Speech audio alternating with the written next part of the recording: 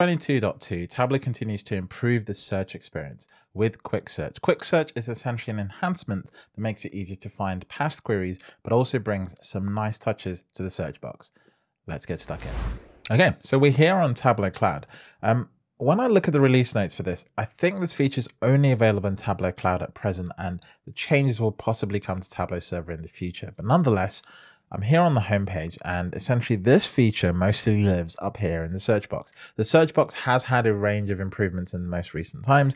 If I just go to the top here and I just search for something, let's say for Tableau Superstore, I can't even spell, it will do a pretty decent job of trying to understand what exactly I'm searching. And you'll see that it does actually bring back Superstore. It guessed what I was trying to do. It can look past typos and stuff like that. So that's something to be aware of. Go check out my video on that. I'll put that up on screen now. But this feature is actually a lot simpler than that. When I went into the search bar, you'll notice that the recent things I've searched are actually right at the top. So if I search for something quite often, I don't even have to type.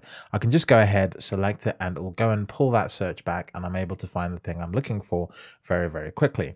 The other thing to bear in mind is that as I start typing, it'll actually bring up relevant answers much, much better with a little bit of context as to what those results are. So let's go ahead and type overview. And as I start typing, you can see that it finds the most relevant content, and you can see it's found the overview item here. And if I see that and I actually think that's the right thing, I can go ahead and click on it, and we're going to have a good result, and we'll go straight to the piece of context. No sort of messing around.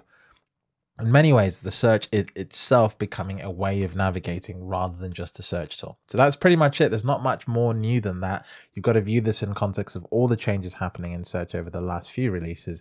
But that's it. Thanks for watching, and I'll catch you in the next video.